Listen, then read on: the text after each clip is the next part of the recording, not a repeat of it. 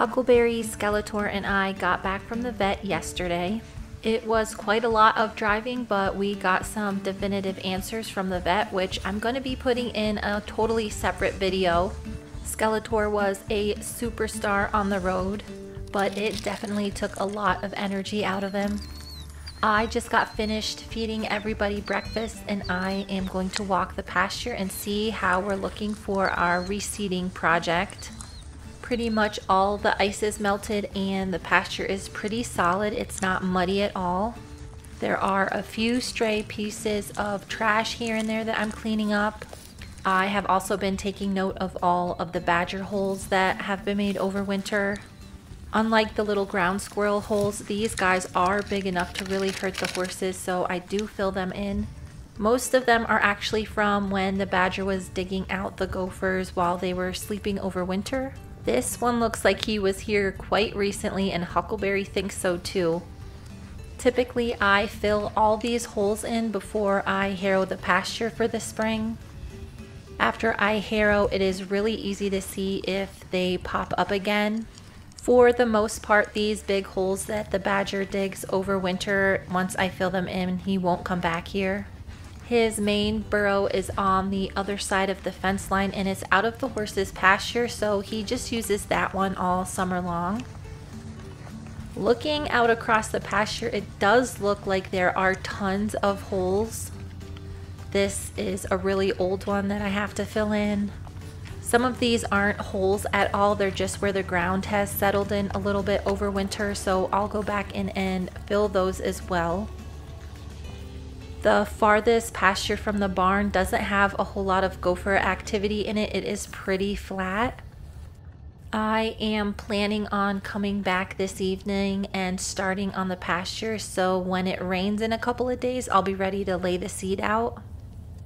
In order for the overseeder to work properly, I need to make sure that the soil contacts the seed.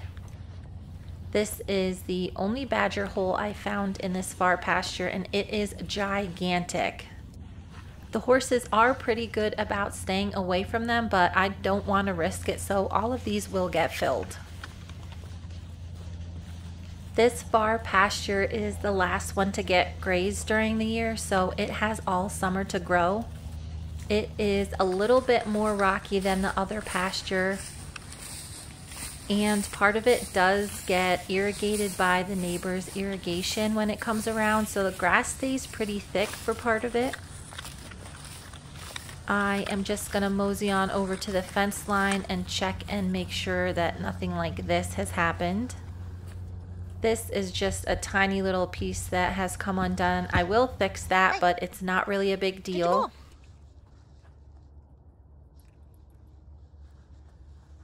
Huckleberry. It looks like one of Huckleberry's toys made it into the neighbor's field over winter. Huckleberry does love the Jolly Balls, but he tears the handles off in about a month or so. So this pitiful looking Jolly Ball, he'll still play with it, but it's not as fun when they don't have the handles. Huckleberry did come with me to the vet yesterday, and he was pretty tuckered out from the car ride. He is used to getting a lot of exercise during the day, so he gets a little bit antsy if he's in the car more than 3 hours. This pasture does have a lot more manure in it than the other pasture. It also gets a little bit overgrazed. This one I do reseed every single year, especially in the high traffic areas.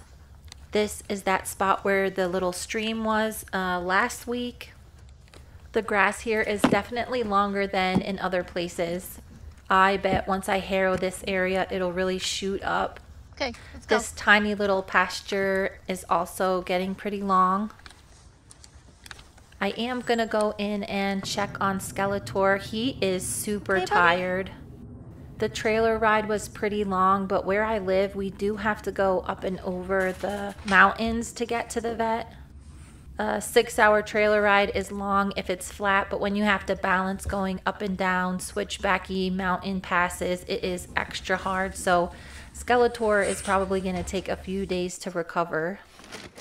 Other than being a little bit tired though, he is in really good spirits. I think the other longest trailer ride he had with me was when I bought him at the sale. It was only about 2 hours. He got hauled all around the area last summer though, so he is definitely used to trailer rides and he behaves very well whenever I take him anywhere. I can definitely tell he's tired because he's even eating his treats slow today. I had to go home to do some real work, but I came back in the evening to finish some more chores with the pasture. I am going to fill in some of the gopher holes and also harrow a little bit. It is supposed to snow, maybe rain a little bit tomorrow, so if the weather cooperates, I'm going to harrow and put some seed down. I did check the weather because it is looking a little bit cloudy and the wind is really picking up. It would be the perfect time to lay down some seeds, except we're supposed to have wind gusts up to 40 miles an hour. If I put seed down right now, there is a pretty good chance that one big gust would just blow it away. So instead of wasting all my seed, I am just going to harrow the field so the poop gets broken up. The harrow is also going to dig up the dirt a tiny little bit, and that'll make it easier for the seeds to actually grow. They need to be in contact with the soil, otherwise they will just sit on top of the grass. So the harrow will do a pretty good job of making that happen. I am going to start in this very far pasture and see how much I get done. This harrow was on the property when I started renting it, so I've been using it for 8 or 9 years now. It is finally starting to get worn out, and sometimes it gets really tangled up because the tines are missing some pieces. I have a gigantic harrow that I can pull behind my truck, but this one I can drive so much faster with. I am hoping once I get going it'll shake out this rough spot and it'll lay flat. Otherwise it won't do a very good job of digging up the soil. I gave it a few kicks for good measure. It did not seem like it was budging. I had some trouble with this one last year, so hopefully it'll straighten itself out. Since this pasture has hardly any ground squirrel holes, I can drive pretty fast when I'm harrowing. Sounds like the harrow is acting a little bit weird and it is all rolled up in a ball still. I don't get annoyed very often, but this is one of the things that really annoys me. I stopped for about a half an hour and tried to get this thing untangled and I just couldn't get it apart. I ended up flipping it over so the tines were facing up and then dragging it to try and get it to untangle.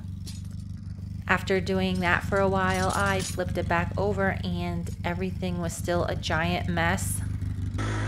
I decided to try and drag with it tangled up, and it seemed like it was doing a fairly decent job. This pasture isn't super big. I want to say that it's like 7 or 8 acres. If I can zip around here, it should only take me about half an hour to harrow the whole entire thing. It is a really pretty day out, but I can definitely feel the wind picking up. I think I was maybe going a little bit too fast because the harrow fell off and did like a somersault maneuver.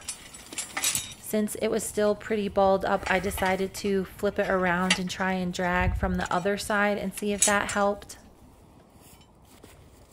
At this point, I'm getting pretty annoyed that it's not working correctly because I haven't even done one trip around the pasture yet. I was hoping to get all 3 of my bigger pastures done today, but it looks like this harrow is going to make it impossible. I was kind of operating on a 3 strikes you're out policy, and after trying and trying with this harrow, I decided it just wasn't worth it anymore. I was having to go way too slow and it wasn't covering all of the area that it needed to cover. I was moving as slow as molasses, so at this rate I would only be able to finish one pasture before I had to feed the horses for the night. Even if I wasn't able to get any seed down today, I wanted to get the pastures harrowed before the first big rain of the spring. I eventually gave up and went back to the barn to get something else to drag the pasture with. This is a homemade drag that I made with a little piece of hog wire last year. I'm going to bring some extra baling twine because that's what I'm pulling it with.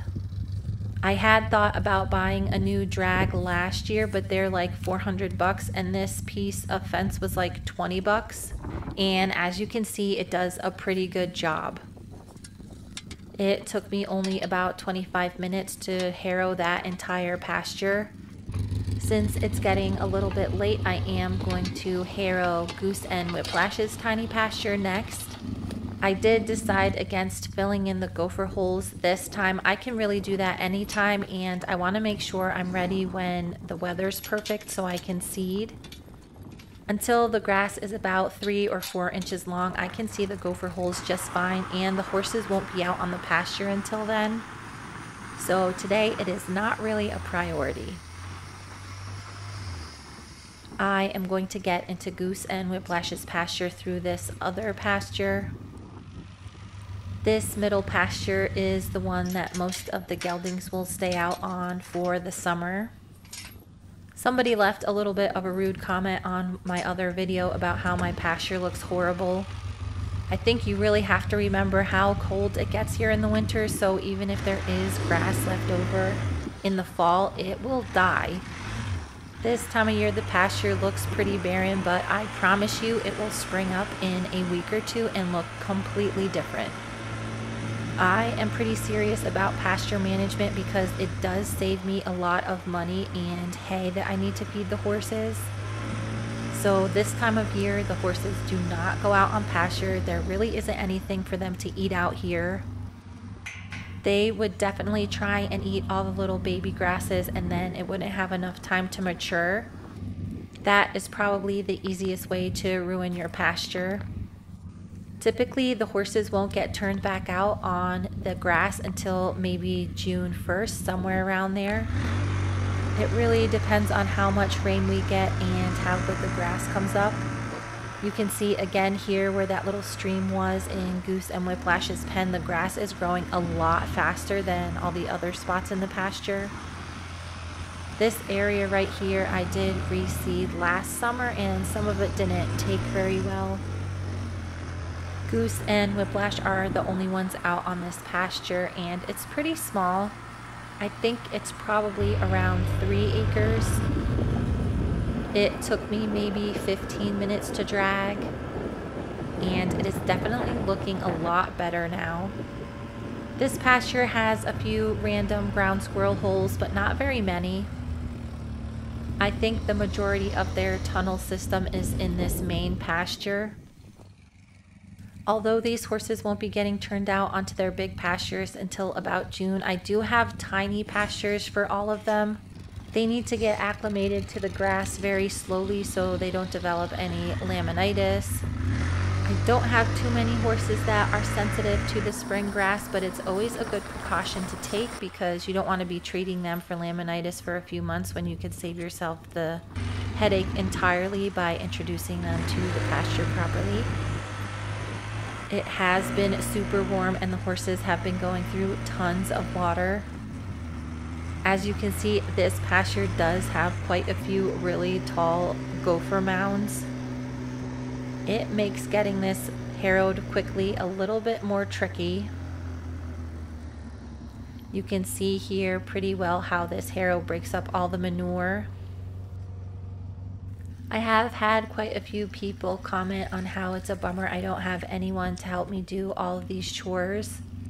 But honestly, the time that I'm doing chores, I do a lot of planning about what I'm going to do in the next couple weeks. Today I was trying to decide whether or not I would go to a horse sale. There are a few coming up, but I need to take into consideration what I found out with Skeletor at the vet and make sure I have enough time to do everything. It does look like there's quite a bit of soil exposed, so this should be able to take the seed pretty well. I finished all of the harrowing that I wanted to get done today, and that's perfect because it is right around time for me to feed these guys their dinner. Another nice thing about me doing all the chores myself is that it is super satisfying when I complete a task for the day, even if it's something small. If I get one of these smaller jobs done every single day, then I can stay on track and make sure everything is looking in tip-top shape. Although this time of year it may not look like it, I do like to try and keep a tidy barn and property. Scarlett's round pen is looking really good. I probably only have a day or two left of taking old manure out of it, and it should be right down to the bare sand.